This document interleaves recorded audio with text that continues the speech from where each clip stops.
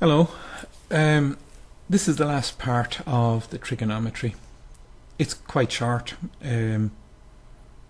so it won't be all that difficult. The other thing is, I'd like to kind of, as we're going through this, to introduce you to the fact that you're actually able to play around with these equations yourself, and in particular to play around with the drawings that actually generate most of these equations. So what we're going to start with is the sine rule. Now, the general methods that are used for the proof of the sine rule that you will see in the textbooks have to do with the basic triangle like this. They'll pick a triangle and they'll say find the perpendicular height, and you'll be playing around with some angle like an A, and using this they'll come along and come up with the sine rule. There's a much nicer way than doing this, and one of the things that's always concerned me about the sine rule is it doesn't really tell you how it relates back to the circle, and after all the circle really is the thing that spawned trigonometry. So why don't we get rid of this and change how we look at things. Just to start with, something that we've looked at before, I'll just do it again. If we have a right angled triangle, and we'll say that the hypotenuse of it, we'll call it R. Obviously we're calling it R because anytime you have a right angled triangle like this, you can always imagine that it is some static part of a circle problem. So a big circle runs around, and we're saying we're looking at this particular case, and I will just say for the moment that this is angle A, and we want to find out the length of that side. The ways that I normally do this is I imagine that we step out 1 unit on the hypotenuse or on the radius, just 1 unit, and then drop a line. What we've basically done there is we've set up the right angle triangle in the unit circle. So let's draw in our unit circle for the moment.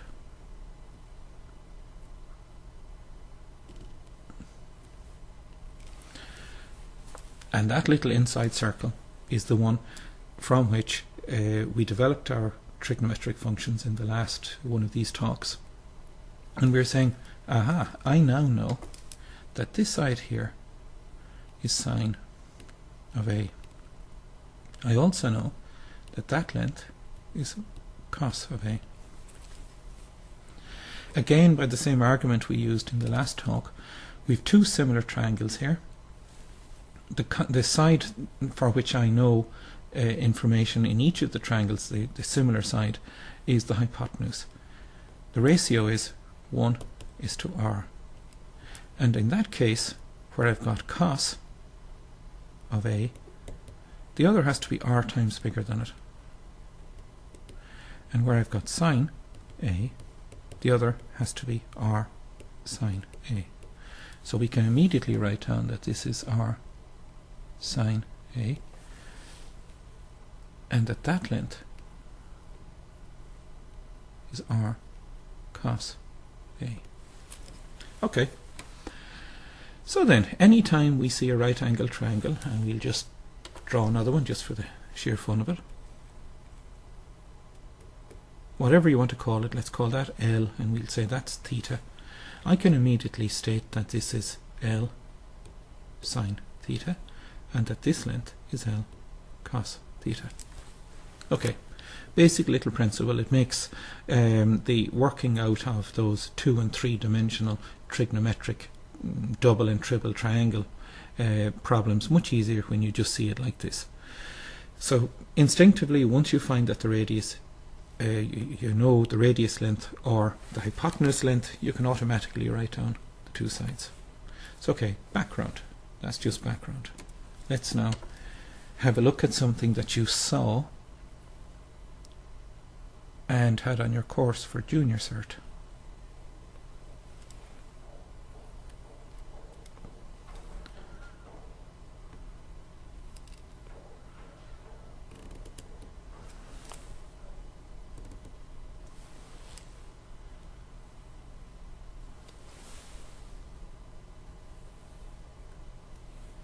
I have a triangle here.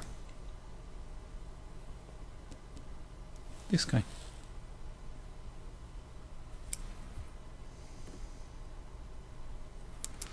Now any triangle, no matter what it is, the 3 points of the triangle will fall on some circle.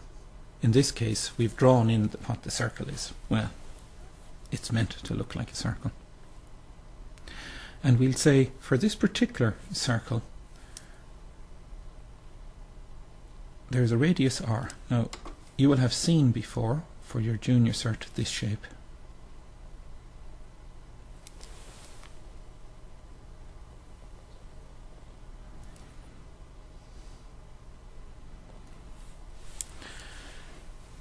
And what you would know from it, from that basic shape that you had for your junior cert, was that if I had an angle here, we'll call that angle A, and I'm calling it A for good reason, okay? We knew that this angle at the center was 2A, so I can draw it this way. Say there's an A here, which means there's an A here also. Now then, for the sine rule, across from the angle A, we've got side A. So this overall length here is A. That's side A. And say, what is that? Well, I've got two right angled triangles here. This height here, I know it, and I also know that height. Here's my little triangle. Hypotenuse is R, the angle is A, so here I can say it's R sine A. And the same thing down here. So what I can now say is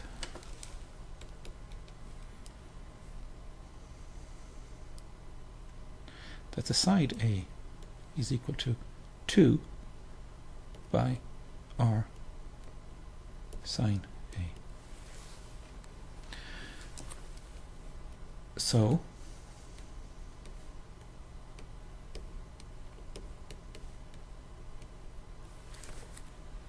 and likewise.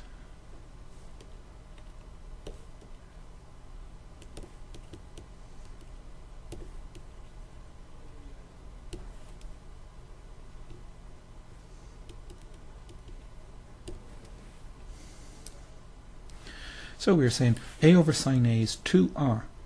It's twice the radius of the circle that is formed, or sorry, that the 3 points of the triangle sit on. In other words, A over sine A is the diameter of that circle. Because this is a constant, then it's true for the other sides up here. We could have been looking at that one up here, that angle, and we could have been looking at that one. This could have been the C angle and that could have been the B angle.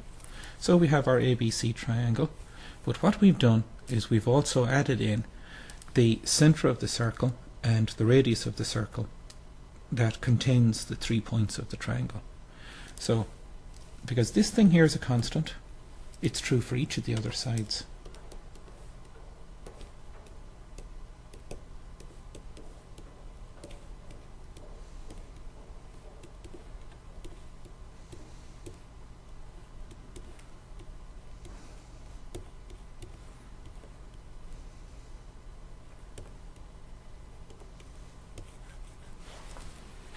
Now, I much prefer this way of looking at it. I'm not asking you to use it in the exam or anything.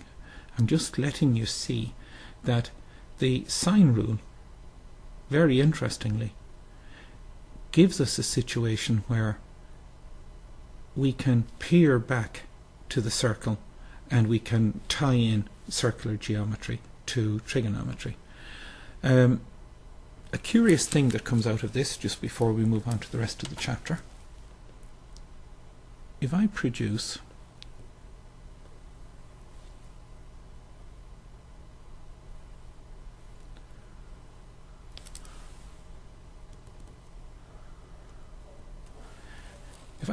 a circle, but this time instead of being the unit circle we've known from before, this time instead of going all the way to 1, it's a half. So it'll have a radius of a half. what we can now say, based on what we can see from up here, if that is A, this length here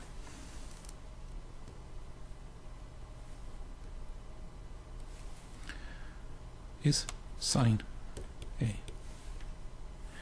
And if that's B, this is sine B. And with this being C, that's sine C. Curious. Now, it may not mean anything to you guys, but I like this.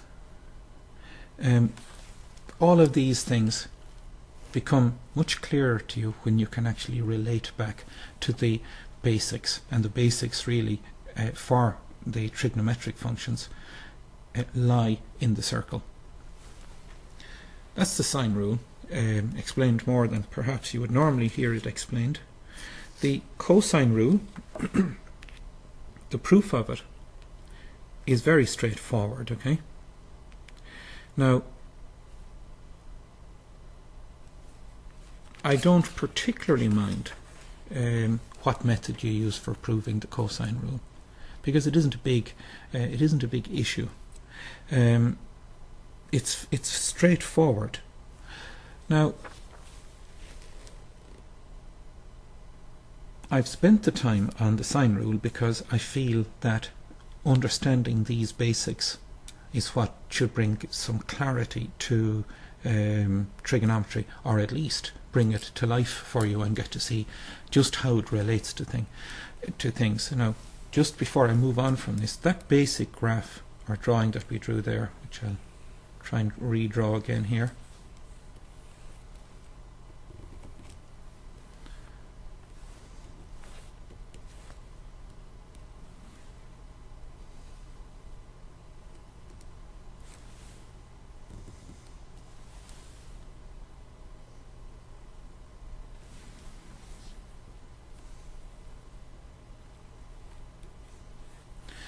Now, that, believe it or not, can actually help you prove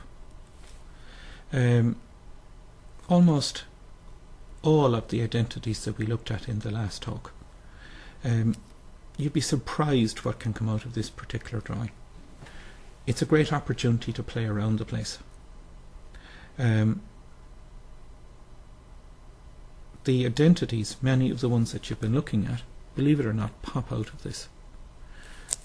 It's the kind of thing that I'd be very happy to leave to you guys as an exercise, rather than spending maybe 2 hours going through 20 or 30 of things that I would have spotted over the years in relation to this.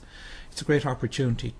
If you start to play with this, and if you want to, for argument's sake, work out what is that length here, you can work it out quite easy, of course, because, just for argument's sake, we know, because we're dealing with the unit circle, that this side here is sine A. I know that this length is cos A, and I know that this length back here is 1. So then, we could easily find, if that was L, you can say that L squared, that length there, is equal to 1 plus cos A squared plus. Now you can ask yourself if there's any other way that you can define L in relation to your graph that you have here. And the last thing that makes life very interesting on this particular one is when you bisect L in two to produce these little triangles. Virtually everything that I've seen in trigonometry I can develop from that particular graph. So if you want to play around and get, I suppose, experience in manipulating geometry and the equations and seeing what it actually relates to, you could do a lot worse than playing with this particular drawing.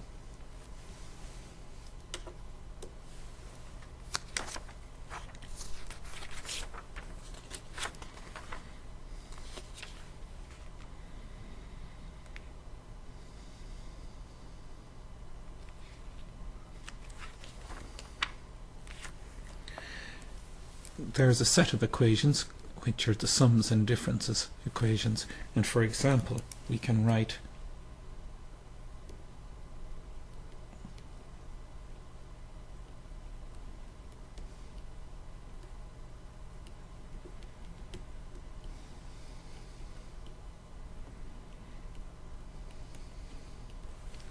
now clearly it's very easy to get to this. These are the easiest of them all to actually prove, because all we really have to do is expand this out and expand this out, and you're going to be left with that. So there isn't a difficulty in this.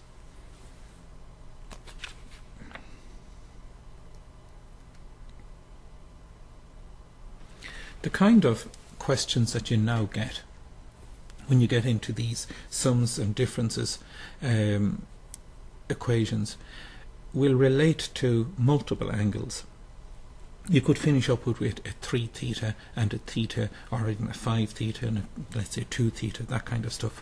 So when you get angles which are multiples, which are a multiple of other angles, and preferably more than just 2, because then you're into the half angle and double angle formulas we were talking about.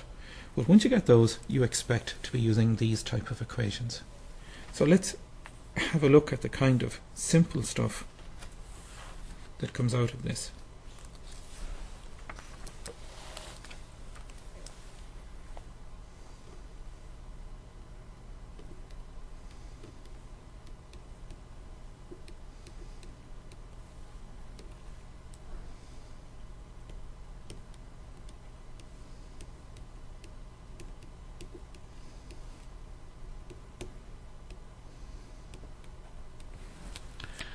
Okay. We're asked to prove this identity. What you will notice is that we have an A, we have 3 A's, and we have 5 A's. So this is absolutely, perfectly the type of problem that we are going to be applying these equations to. The one thing to watch for is that many of the expressions, like this top line here, you will have something is going to be equal to some trigonometric function of the angles added and a trigonometric function with the angles one taken away from the other. This is the one, this last one is the one I want to bring your attention to. When we have a cos of an A minus a B, we should be ensuring that the thing we're going to call A is going to be the big one. Okay? You'll notice the ways this equation is written down here, that probably on purpose the 3A is written in before the 5A. It's always worth your while to rearrange the equation simply to ensure that you're calling the A the big angle and the B is the smaller angle. Now, of course, you don't have to do it. It just means that at some later stage you'll finish up over here and you'll have cos of a minus angle in here. And you will have the extra little step of thinking, okay, cos of a minus angle, how does it relate to the angle? Or you may have a sine of a minus angle and you'd say, how does that relate? So just to save yourself the bother, what you do is you immediately ensure that your A is going to be the larger angle than the other, and you do that by reorganizing.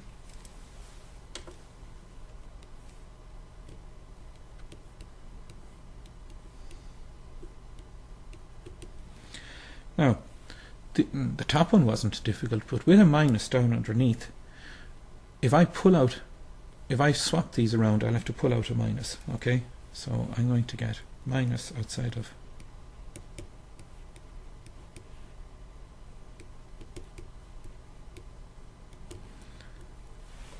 that's just putting the big angle first.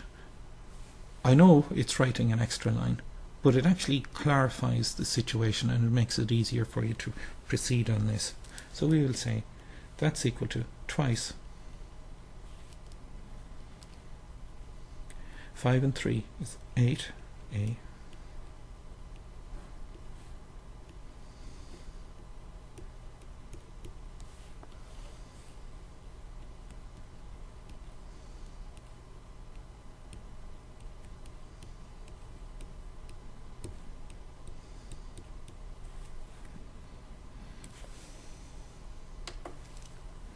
Now that,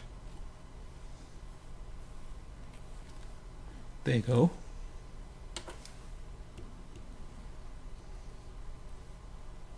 And just so you're clear, these little 2's are cancelling happily away again.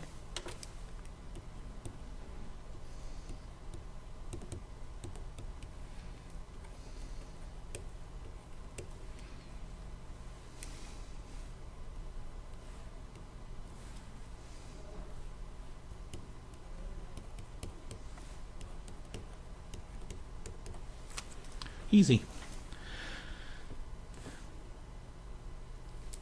Familiarity is the important thing here. If you are looking at this second trigonometry chapter, and if you have not gone to the bother of practicing enough, all you're looking at is a mind-boggling number of different types of equations and where do I use them, and you will have 3 pages of your logbook open and you'll be flicking back and over between them and you'll be trying to say, which one should I use here?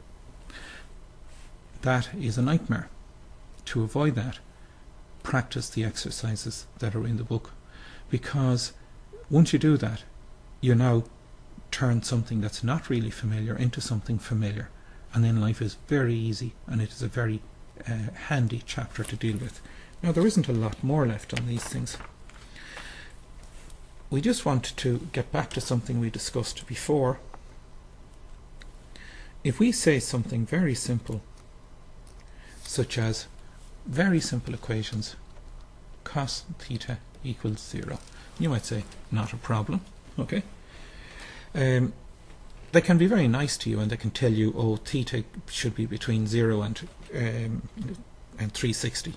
Now, be careful about one thing, because sometimes they'll say to you 0 degrees less than or equal to theta less than or equal to 360. The important thing to be watching for are the equal to's. We know if there was 2 equals to there, we know that both 0 and 360, the cos's of them are 0. So in many cases what they will do, they'll give you that kind of a limit.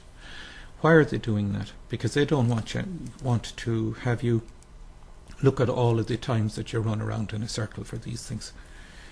The first chapter in trigonometry had a lot in relation to reference angles. That if I'm dealing with that angle, I can find the reference angle that belongs to it. Okay? Now let's look at one that is a little more complicated than that. We will look at sine theta equal to -1/2. The secret to these questions is draw your drawing. Sine theta equal to -1/2. Okay, how can that be? Find the reference angles. In this case, you will notice that it isn't 1, but there are actually 2 of them.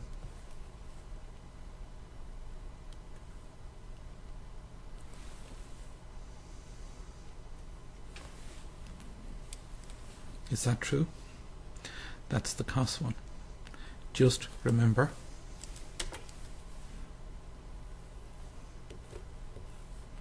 A, C, T, S. Going in this direction, this sine A, C, T, S acts. Okay, so what we'll notice is, yes, sine is negative down here. Where's the other one? Other place that it's negative.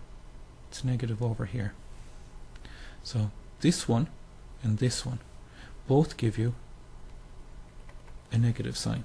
So we're going to be looking now for that reference and that reference. Okay? If I had got cos of theta equal to -1/2, I'd be looking at that one and that one. But for the sine, we're looking at this one and this one. The sines are negative down here, the cos is negative over here. So okay, for the sine of theta equal to -1/2, we'll find the reference angle. We'll say the sine of r is equal to a half. You just look at the positive one. Okay? So that implies r equals 30. So we know that we can be down 30 here, or 30 here. So we actually have two solutions.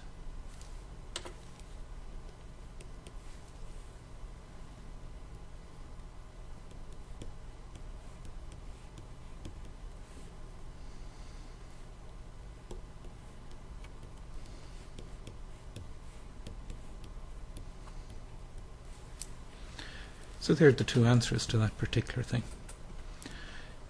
Draw your drawing. When they're talking about a minus, you're saying the signs are going to be minus in these quadrant 3 and 4, so you draw in both of them.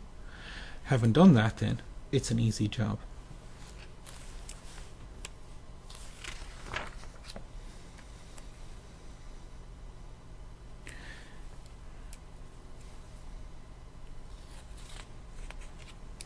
These type of problems advance on to this kind of a problem.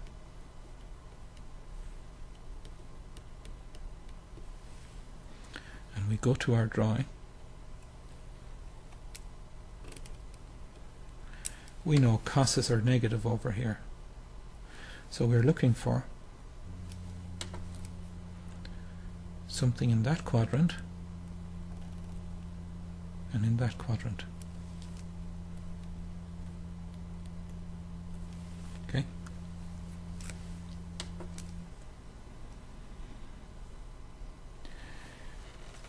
What's really important now is if they've told us, okay, naught is less than or equal to theta, which is less than or equal to 360, that's fine. We're only going to look at it for less than one complete revolution of the circle, but they could look for a lot more than that. Okay, it could be that you're asked to produce a general case. If they don't tell you 0 to 360, you're asked to look at the general case, and that's a one that would look at a whole load of revolutions, which will be the n 360, or it'll be n by 2 pi. So I can say cos of r is equal to a half.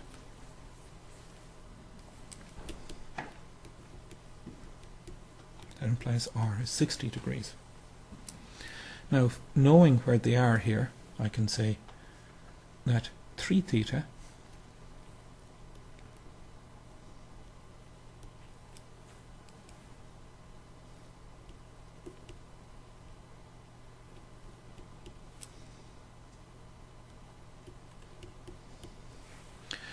so 120, and we'll just show you where we got that,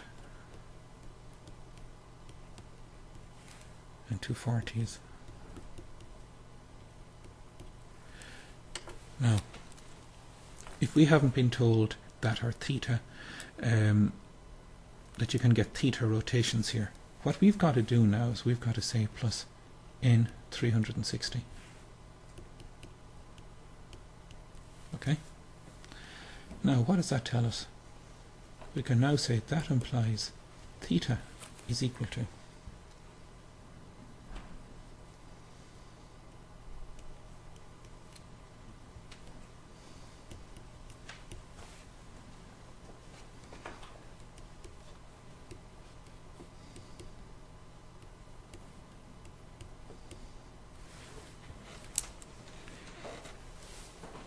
now even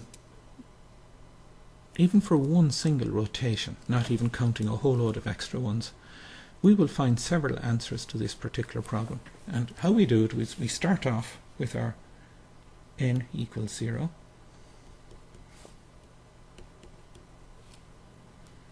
And when n is 0, we can say theta is equal to 40, or theta is equal to 80. When n is equal to 1, theta is going to be 40 plus that, which is equal to 160, or it's 80 plus the 120, which is 200.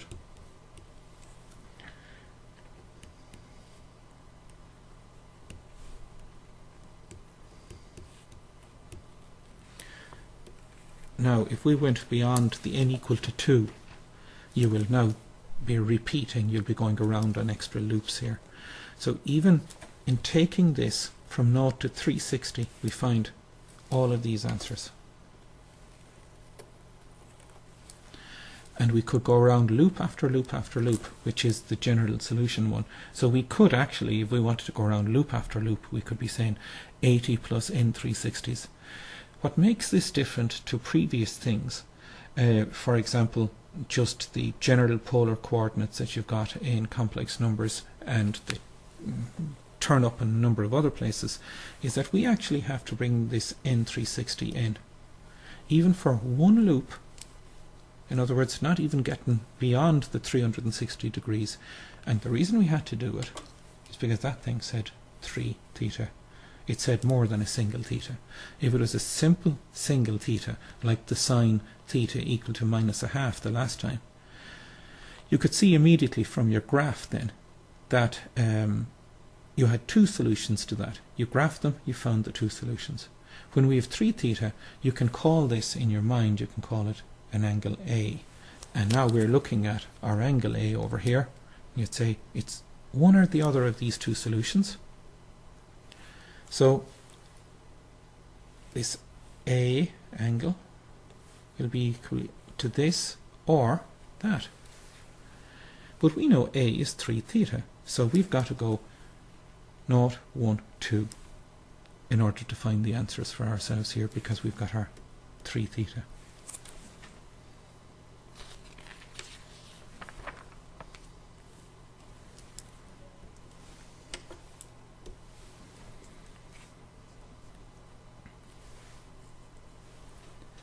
They're the easiest trigonometric equations because they're fundamentally a trigonometric function and you're looking for the angles that solve those. They do get a little bit more complicated.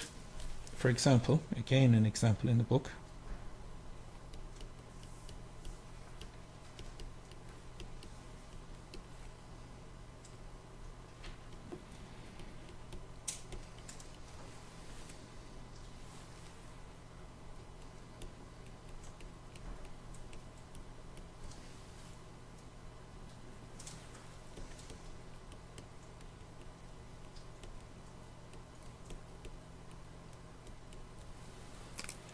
So why would x not be equal to 45 or 225? Well, we know that the angle 45 is unusual because it is its own alternative, because in this normal situation where we have an angle A, this one is 90 minus A. And we could normally say, as we saw the last time, that cos A was equal to sine of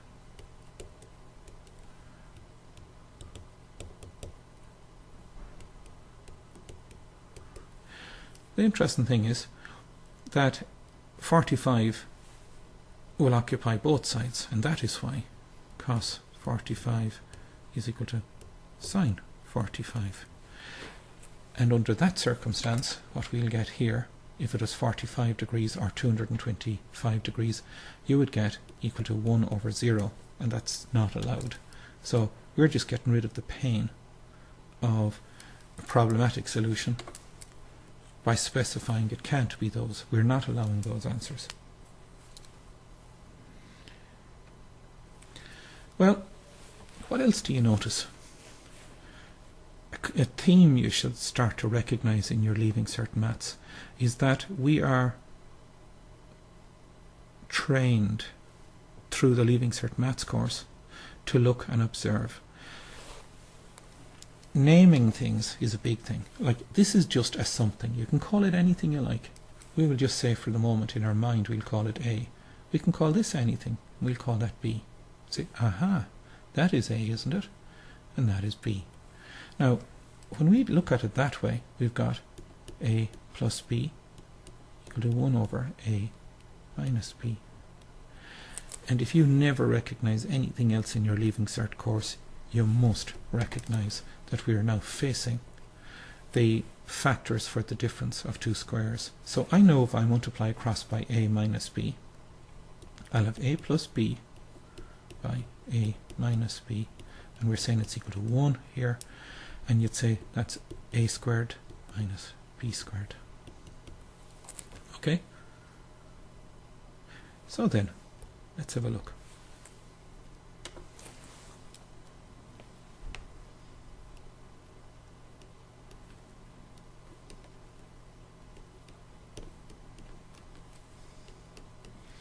We now know and can identify this. And it doesn't take mathematics to identify it. That's simply, if you're familiar with it, you know that that is simply the identity for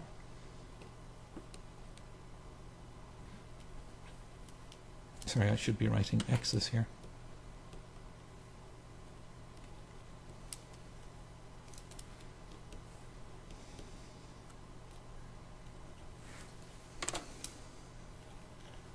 So we're saying cos squared x minus sine squared x equals 1. We're saying, aha, I can substitute in from an identity and I get this as an answer. And now we're at the exact same little game again. We draw our drawing.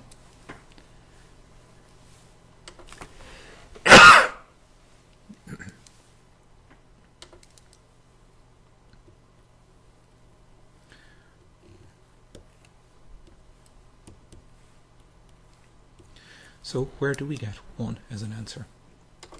It appears here. So then,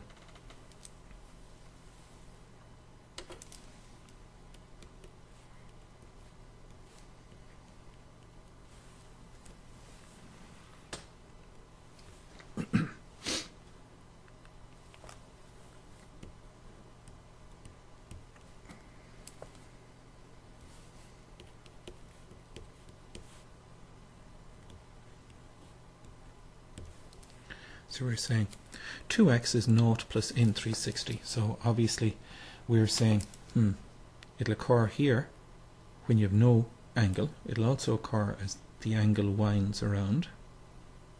So we're saying 2x's is 0 plus in 360. X is equal to 180 n. So we're saying that implies when n is equal to 0, x is equal to 0.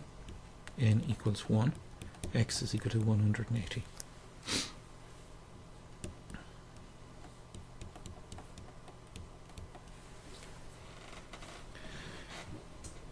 Why have we got the 360 in here? Because surely 360 degrees is the same as 0 degrees. It brings you right back onto this little dot point again. The reason for it has to do with this. Remember I mentioned to you, watch very, very carefully. In a previous example, we had it as 0 less than or equal to the angle less than 360, so we didn't need to include the final solution. In this one, it has less than or equal, 0 less than or equal to 0, less than or equal to 360. So we have to look at the 360 case. So even though technically that's the same as that, they must both be shown because we've been asked to show it up here. This thing means that I must show this and I must show that.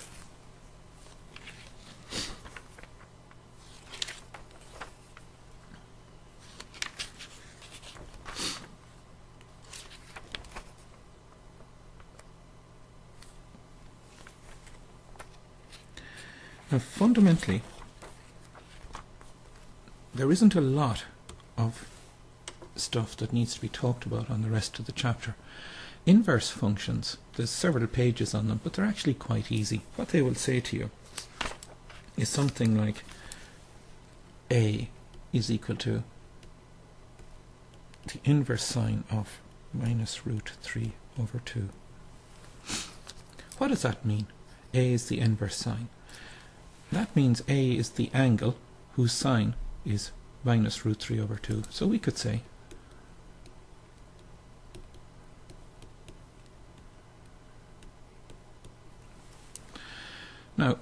what we'll need is to find the R angle, the reference angle, which is √3 over 2.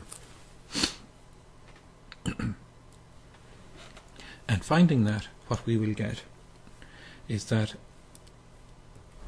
there's a drawing, as we always draw them, and we're saying, oh, if that's the case, that implies R is equal to, if the sine of R is √3 over 2, R is 60. So we're going 60 degrees. It's a negative. See? It's down in the negative side here, okay? That's because of this guy here. Now in reality, we also have this one over here.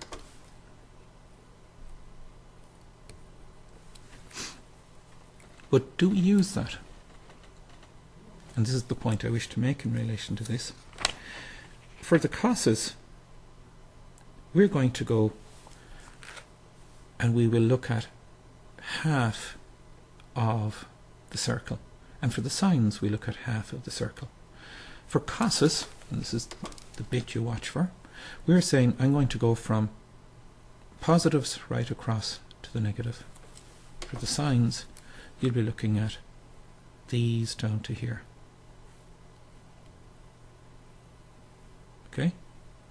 That's all the plus ones here and the negative ones here. The cos's, these ones. So even though we had this other solution over here, we don't look at it for these particular things.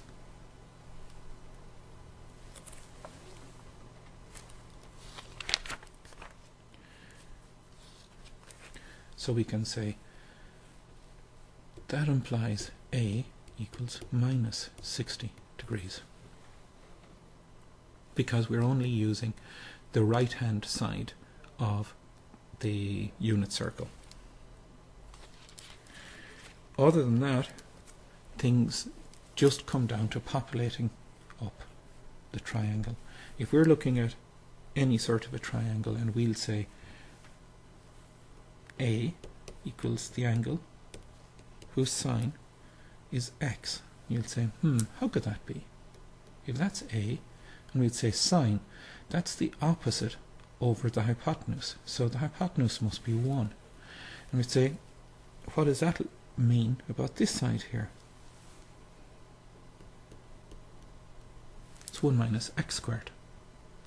So I can immediately now tell you, okay, first off,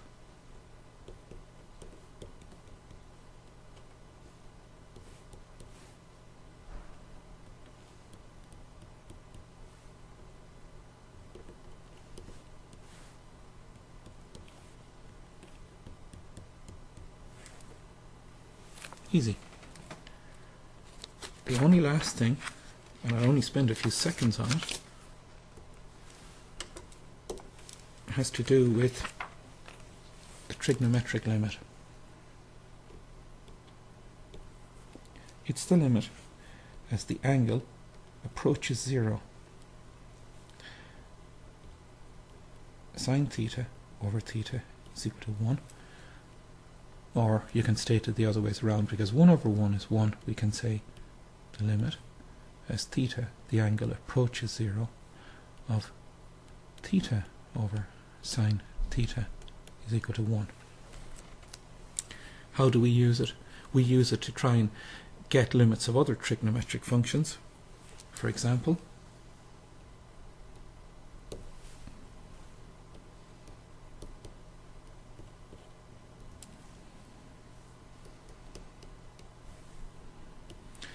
well, it's unfortunate that we don't have a 3 down here, because then I'd have sine 3x over 3x.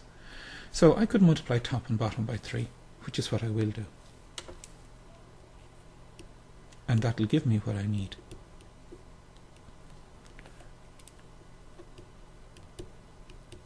And now I've got 3x down here, but because I put in this 3 down here, I must multiply by 3 up top.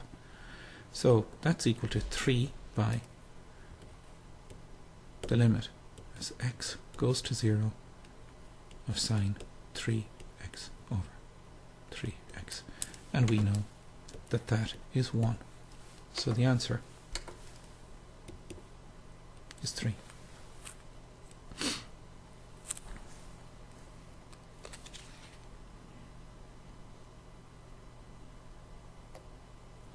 Naturally, if we get something which has got cos's in it, for example, if we had the limit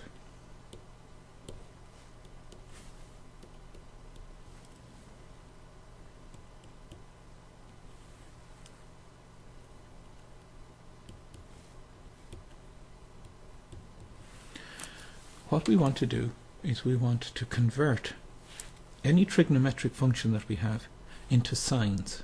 Okay? So then,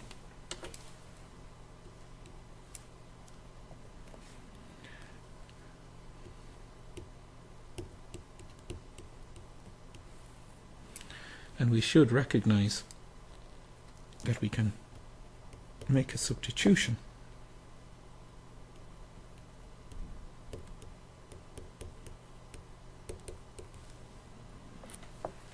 Now, having made the substitution and all we're left with are sines, we want to divvy out what we have up top and down underneath. So that's equal to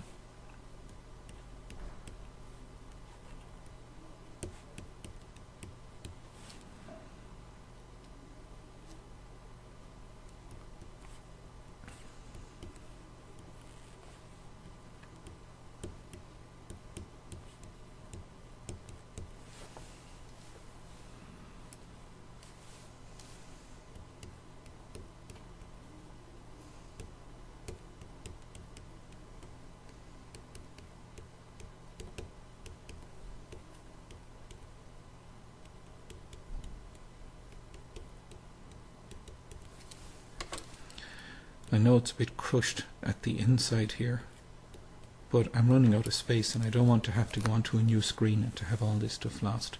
So we can say what we need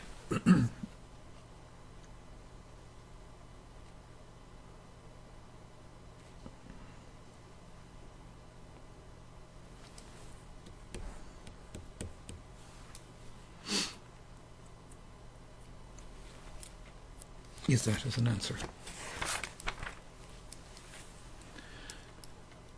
They are straightforward.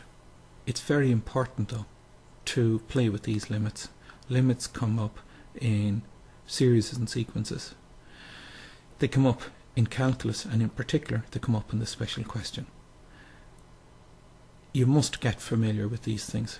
They're straightforward. The rules relating to them are straightforward.